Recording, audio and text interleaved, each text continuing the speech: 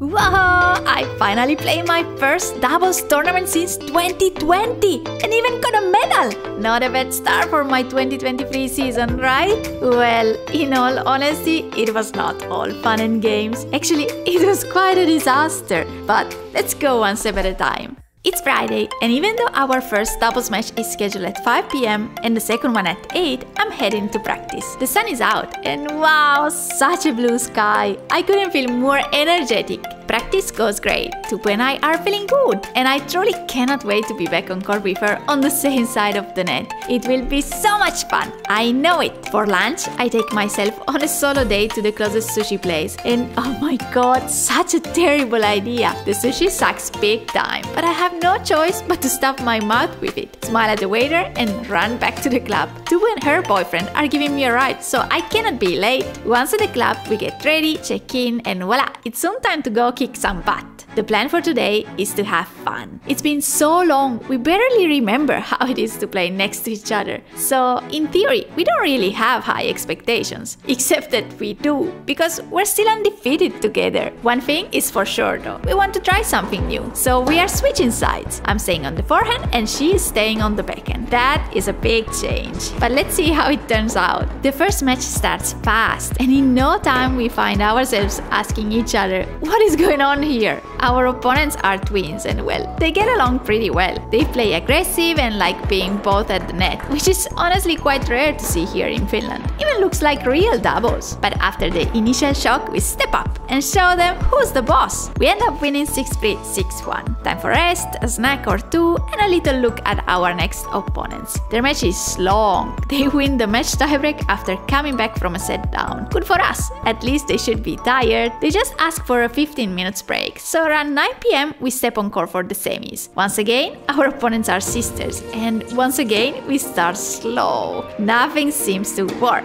We are struggling to find our game and soon find ourselves one set down. What is going on again? Something needs to change now! I'm getting super frustrated, which never happens to me by the way, and I don't even know why. Now, in hindsight, I know exactly what was going on. Somehow, I had forgotten I was playing doubles, so I was trying to break down my opponents from the baseline, all by myself, instead of building the points so that Tupu could finish it at the net. But hey, it's so easy to see and judge from the outside. Not that easy when you are in the moment. Plus, need to give credit to our opponents. They are playing super solid from the baseline and using the angles in a smart way to push us out of the court. In the second set, I start meditating during the changeovers, trying to get rid of my frustration. And it does work. We step up our service games, do fewer unforced errors, and keep the rallies more down the middle for better chances at the net.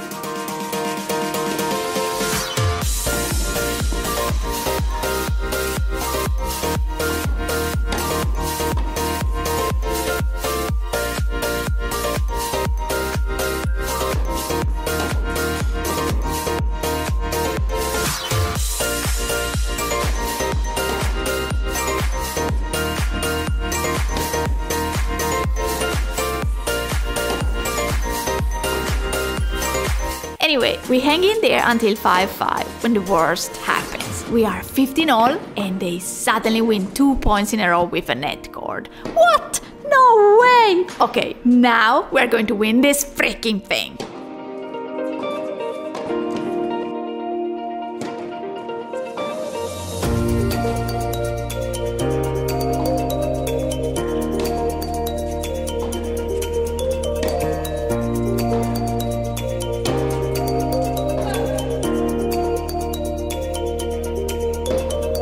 Tupu gets fired up, I get laser focused, and we win the game on the deciding point. Come on!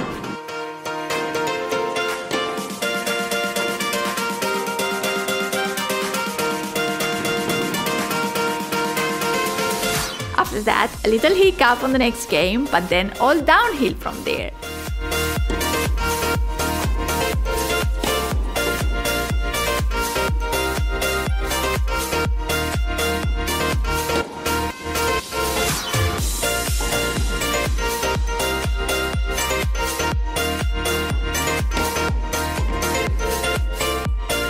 Their mistakes start to stack up, their frustration goes through the roof, and voila!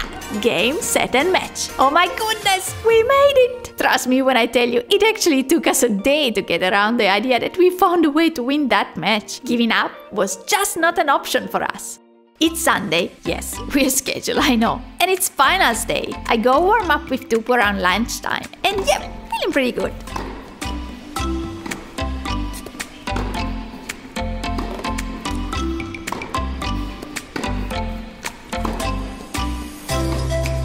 Little chat and okay, it's decided. Today we're going back to our original sides. I'll be on the backhand and she'll be on the forehand. Then back home, quick lunch and time to leave. This time no ride, so first bus, then train and finally little walk to the club. Our match is the last one on the schedule, but once we arrive we are asked whether it's okay for us to play it right away. We happily agree, not sure why. And from being early, we are suddenly in a rush changing and heading to the court. Maybe not the smartest idea? Right from the start, the match feels like a replay of the previous one. Not much is going on, and our opponent's sisters, once again, are just better than us at keeping the ball in play and finishing the point at the net. The first set goes by fast for them, but so does the second one for us. Something finally clicks, and instead of waiting for who knows what, we start being proactive and go get the point when we have the chance.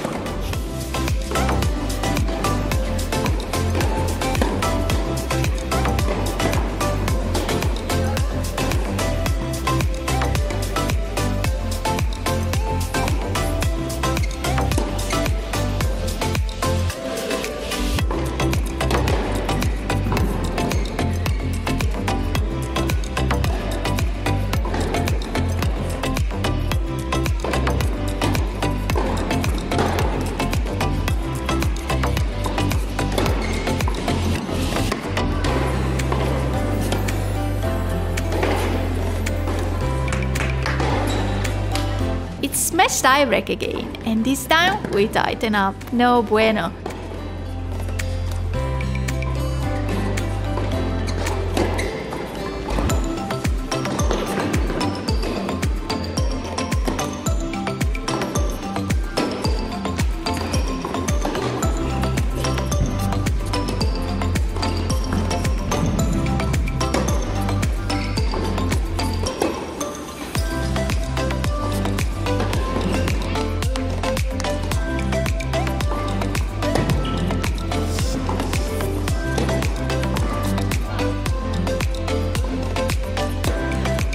A couple of easy mistakes here and there, a bunch of bad returns, and voila, the match is gone. We lose. Wow, I really did not expect that. What a disappointment. We are beatable after all. I mean, of course I knew we would end up losing at some point, but not today. Losing is tough, but losing without never really finding your best game is terrible. Next time we'll do better, you have my word. But now, back to work. Time to get stronger and smarter. Hope you enjoyed this video. If so, smash the like button and subscribe for more tennis life. And I'll see you in the next one.